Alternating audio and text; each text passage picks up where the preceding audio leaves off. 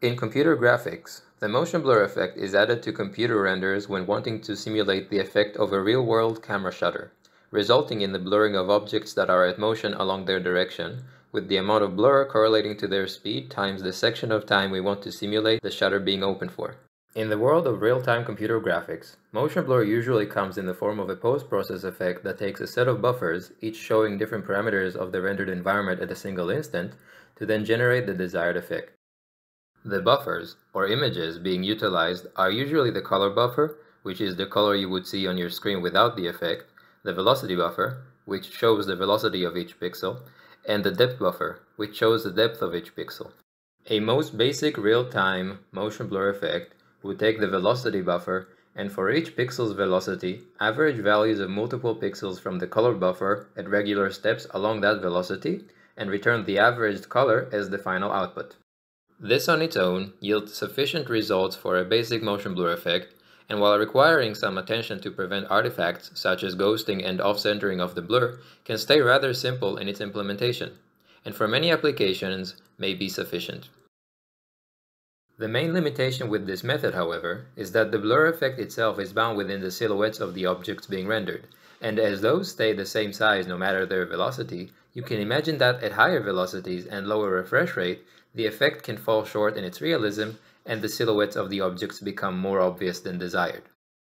The reason for this discrepancy is that the larger the velocity relatively to each slice of time, the larger the distance that the object covers in that time, and thus the larger the distance that the object needs to be blurred along its velocity to emulate the effect accurately. This means that in order to get close to realistic results, objects that have any velocity need to be blurred along that velocity at distances that extend beyond their original silhouettes, and as a result, beyond the original velocity values in the velocity buffer for that object.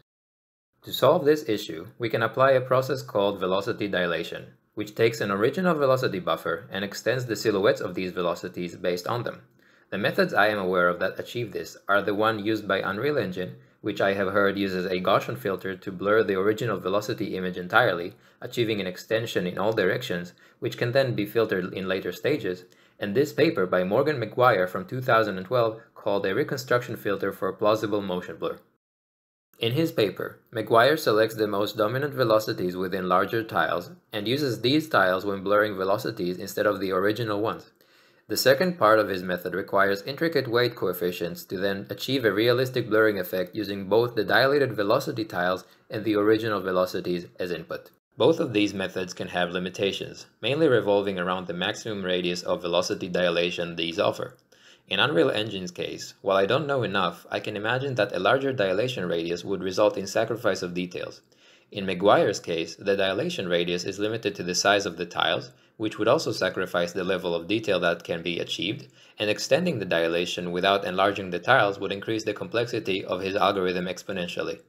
By default, McGuire's method achieves a complexity of big O of kn over m, which is a linear correlation between the desired dilation radius and the processing power required to achieve it. Another problem I personally have with the existing implementations is the centering of the blur around each pixel. This means that instead of an object being blurred backwards based on its velocity, it is equally blended forwards and backwards. There are a few reasons behind this decision, the obvious one being that the required dilation radius for the same velocity magnitude can be cut in half. Another reason I believe is behind it is that blending of the image and edge case handling can be done more reliably when dealing with dilated velocities rather than a bare silhouette's edge. My problem with this design choice is in the resulting effect, extending the blur beyond the object's position and at rapid velocity changes can be quite obvious and ruin the immersion. In addition, this goes against the intuition of real-life motion blur, as motion blur captured by real cameras is retrospective in nature. Also, there are many reports of motion blur causing nausea in users that view it for extended periods, and I believe that the non-intuitive nature of centered blurring can contribute to that, similarly to how seasickness can be caused by subtle discrepancies between viewed and felt motions over long periods of time. Lastly, I propose a theory that the disdain many viewers have from the motion blur effects, mainly around real-time game-like applications, is partially caused by the center blur for the reasons I have previously stated. A bit of background before I get into it. I am an independent developer with a passion for shaders and graphics programming in general. I have no academic background, and my prior experience with generating motion blur effects was limited. When I saw a message in the Godot game engine Discord asking for help making a proprietary motion blur effect for their future release, my interest piqued and I decided to give it my shot. A bit on my previous iterations. My first attempt at a motion blur with velocity dilation was using the velocity data from the previous image to achieve the dilation. This was better than no dilation, but was obviously limited by the fact that objects usually travel larger distances than their size, even at higher refresh rates. Another attempt I made was trying to explicitly write each velocity value to pixels that would be affected by it. I would like to clarify that I know how GPUs and parallel processing prevents this from being possible, but I gave it a shot anyways because if it worked, it would have been the approach showed in this video. Obviously, you cannot write to buffers in a non-continuous fashion when working on the GPU due to its parallel structure, which is the core point behind the GPU, so this method did not get far. Then I reached the final idea and the method I have worked on and perfected since, and that is utilizing the jump flood algorithm to dilate velocities in a velocity buffer. In short, the jump flood algorithm is a go-to when it comes to creating signed distance fields and Voronoi diagrams. The reason being that it turns a big O of n problem to a big O log n problem, as long as that problem is prioritizing data points over others in large datasets based on continuous conditions. What I mean by this is for problems where you want each pixel of an image to be aware of the pixel it is the closest to in a silhouette, you can use the full power of GPU parallel processing to only perform log base 2 of n passes, with n being the larger side of an image. This is perfect for generating Voronoi or signed distance diagrams because they are usually desired in high quality and are based on continuous distance values. This algorithm, partnered with the high parallelness of a GPU, is so efficient that it can be run on full resolution images at runtime to generate things like high quality dynamic soft shadows, for example. Chances are you've probably seen one of those in-game before. I need to clarify, I cannot claim to have invented this method, but I also do not reject the possibility that I have, on account of never finding any example of it looking online. I do not have any access to academic research papers and do not have any exclusive access to game studios and their methods, so it may already exist. All I can safely say is that I have reached it independently out of my own research and experimentation. This is what my method looks like in action. At the top left, you can see the raw velocity data fed into the jump flood passes. At the bottom left, you can see the offsets of the velocity buffer that indicate the resulting dilation. At the top right, you can see the dilated velocity buffer, and at the bottom right, the motion blurred color output using said buffer.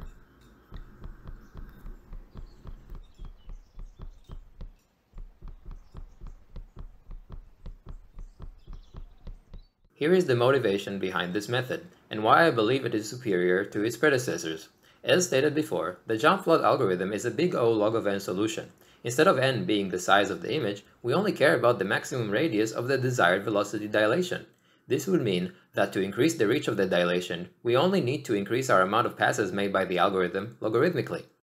Instead of requiring 4 times the amount of processing to get from a range of 64 pixels to 128, I only run the jump flood pass one more time, and then another to reach the radius of 512 pixels, which is easily nearly a quarter of most modern computer screens' width. In addition, because the continuous nature of the algorithm, I am able to generate results at full resolution, meaning each velocity gets dilated perfectly around the silhouettes of even the most detailed geometry, and thus I lose no detail in the final dilated velocity buffer.